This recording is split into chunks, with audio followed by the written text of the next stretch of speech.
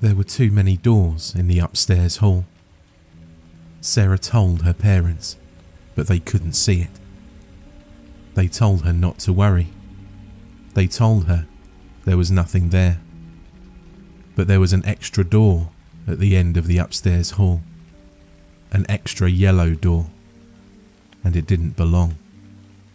It was the colour of disease, jaundiced and infected, with spidery black veins across its face. One perfect silver knob gleamed in its centre, above a shadowy keyhole, and it didn't look right. The doorknob shone with a mirror's finish and caught the light from any angle, begging for Sarah to look its way. Sarah did her best to ignore it, but the door knew her name, and it whispered it when she drew near. "Sarah," the door would rasp with a voice like dried leaves, as tiny claws scraped against the other side. Tears would well in Sarah's eyes. She'd hurry past, her arms laden with everything she'd need to get ready for the day. "Sarah," it would call again, before she'd shuffled out of range and closed the bathroom door, cutting off its paper-thin wails. When she'd creep from the bathroom to head downstairs, the door's voice would follow her with a furious flurry of scraping claws and tormented howls. They lingered and gnawed in the back of her mind as she'd rush through breakfast so she could leave the house a few minutes sooner. School became a blessing, an excuse to be someone somewhere else. At school, she could forget the door. At school, she could pretend her house was like everyone else's, with the right number of doors and no eerie whispers. But at the end of the day, it was still waiting for her at the end of the upstairs hall, with its mirror ball knob and yellow face. She hated coming home and knowing it was there. But even more than that, she hated going to sleep. Because in her dreams, she opened the door. Every night, she stood before it, fighting the urge to reach out. Dread knotted her belly in anticipation of pain, when her hand rose anyway to grasp the silver knob. Some nights, it burned her like the driest ice. Other nights, it seared like a red-hot coal. Very occasionally, it did neither, instead turning and turning without ever opening the door. And she couldn't stop turning it until she woke up. When the door did open, it revealed a swirling vortex of shadow and sound, with 1,000 voices crying in the darkness. The voices curled around her, crawling through her hair like spiders. She thrashed and swatted at their skittering whispers, but the words still tingled across her skin. She never should have listened. "He sees," they said. "He hears," they moaned. "He hungers," they wept, and burrowed into her mind like worms. "The Hollow Man, the Hollow Man," they echoed in her mind, and screamed to her from the gaping vortex. "The Hollow Man, he hunts." Sarah shot up with a scream that night, gasping and sweating, but alone in her bed. The clock's crimson face said midnight had passed, but not by much.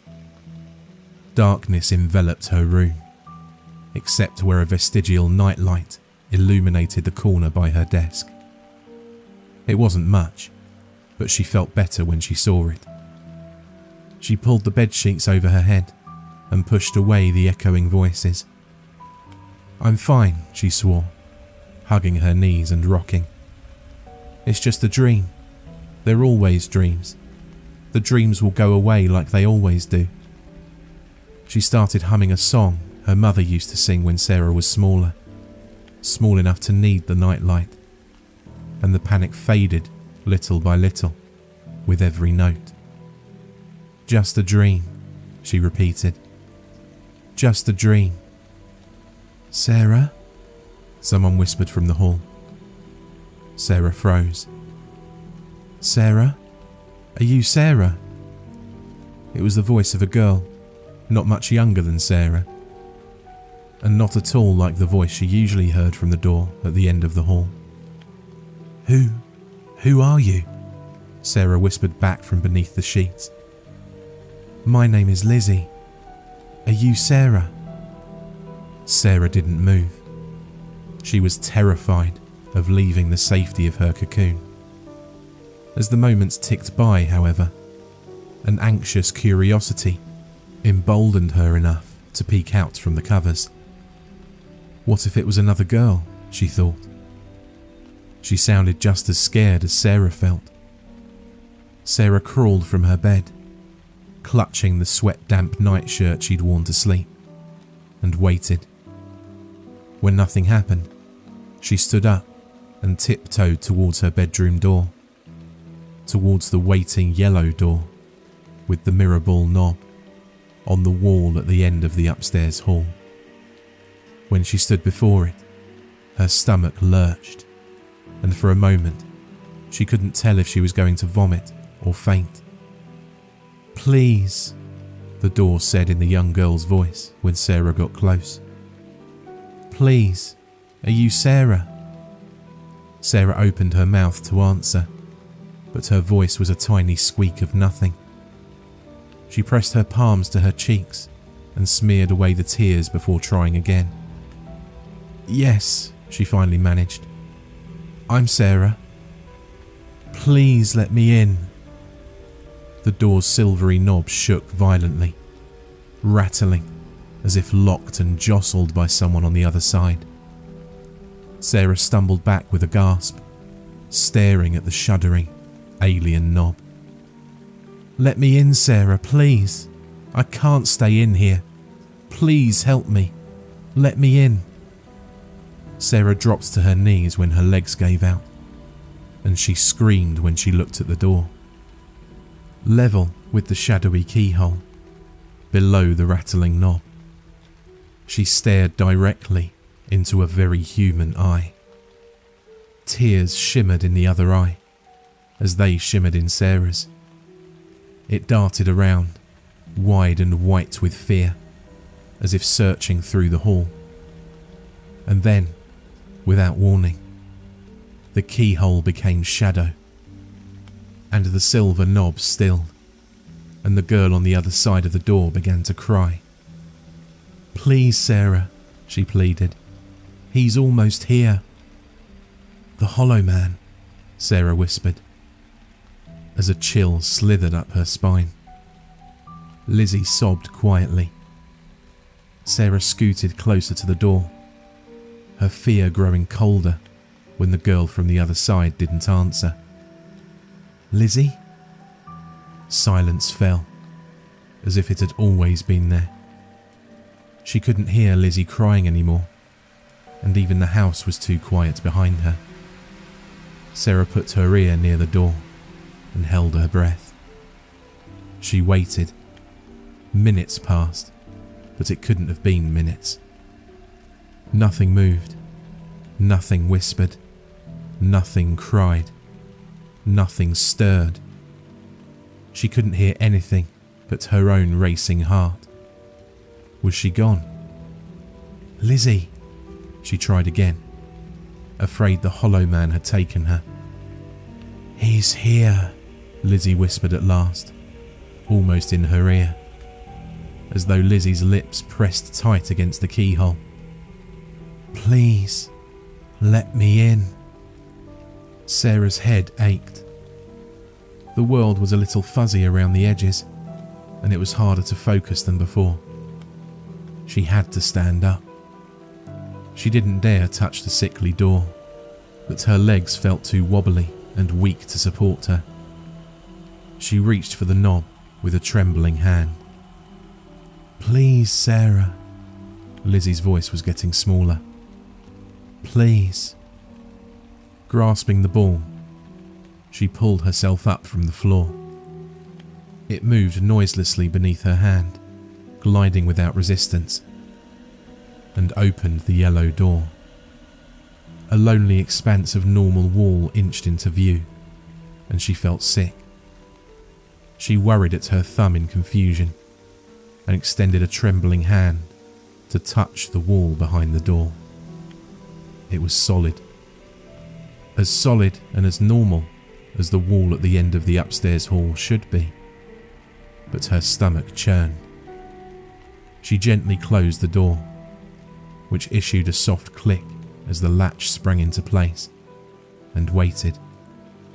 She hardly dared to move or breathe as she listened to the night, waiting for the door to speak again. Hours passed in oppressive silence, even though it couldn't have been hours, and the door had nothing to say. Sarah grew sleepy, too sleepy to keep standing, too sleepy to remember why she was standing so still at the end of the upstairs hall. It was time to go to bed. It's just a dream, she remembered, turning away and rubbing at her eyes. They're always dreams. Shuffling to her bed was like swimming through jello, and most of the way there, she couldn't keep her eyes open. Luckily, she knew the way. The dreams will go away, like they always do. The crimson clock was broken when she rolled herself back into bed, its face declaring 12:16 a.m. to a room that only vaguely felt familiar. But she couldn't bring herself to care when her eyes and body felt so heavy. "Sarah," Lizzie whispered, but it couldn't be a whisper. "Sarah," Lizzie whispered. "Sarah, don't wake up." Sarah groaned a little. "Don't wake up," Lizzie said, her voice echoing in Sarah's mind. Sarah frowned and rolled onto her back. She didn't want to wake up. She wanted to stay asleep. Lizzie didn't need to tell her not to wake, because not being awake was the whole point of being asleep. For a long time, all was silence. Sarah's mind drifted, and she felt herself grow lighter, as if getting ready to float up through the blackness that surrounded her. She could feel the cool sheets beneath her then, and for a moment, she thought she heard the papery thin rustle of leaves in her room. "He's here," Lizzie whispered at last. "Please, don't wake up." "Who's here?" Sarah wondered as she steadily rose. "His hollow face, an eerie mask, with hollow voice at doors will ask, to be invited in to bask, above his favoured midnight task." A strange tingling worked its way up Sarah's body as Lizzie recited the haunting rhyme in a disconcerting monotone. Clarity inched its way towards her slowly, melting away the fog of sleep. Hadn't she been dreaming? Was she still dreaming? Something was wrong. "He's waiting inches from your face, to be the first thing your eyes grace. But keep them shut, or else embrace a hollow shell to take your place." Cold dread seized Sarah's heart with each new stanza, and she trembled with the weight of her mistake. For a moment, she swore she could feel the air stir above her, stale and strangely warm against her cheeks. Leaves rustled above her bed. "The yellow door you always keep, he follows you to where you sleep. Into your room he then will creep, your life and dreams for him to reap." Lizzie's voice became little more than a breath within Sarah's mind, and the air cooled around her when a pressure lifted from her chest. The leaves were in the hall. The hollow man above your bed, with hollow eyes, deep slumber fed. His hollow dreams may fill your head, but never peek, or you'll be dead. Everything was wrong. Distantly, Sarah registered the sound of her parents screaming in their room, and she felt tears sliding down her cheeks. No longer dream tears. She could feel the wet warmth as each one fell. "Mummy," Sarah whispered, the sound paper thin. "Daddy," she rasped with a voice like dried leaves. "Lizzie?" she thought, but Lizzie did not respond. Silence fell over the house, and Sarah knew nothing would ever be right again. From the hall outside her bedroom door, Sarah heard the soft click as a latch sprang into place, and waited. Silence filled the house again. The leaves were gone. Sunlight peeked through the curtains, and the crimson clock said it was 7:45 a.m. before she felt it was safe enough to open her eyes and leave her room. The yellow door, with its mirror ball knob, stared at her from the wall at the end of the upstairs hall, and the house was still too quiet. It was a different quiet than before, though.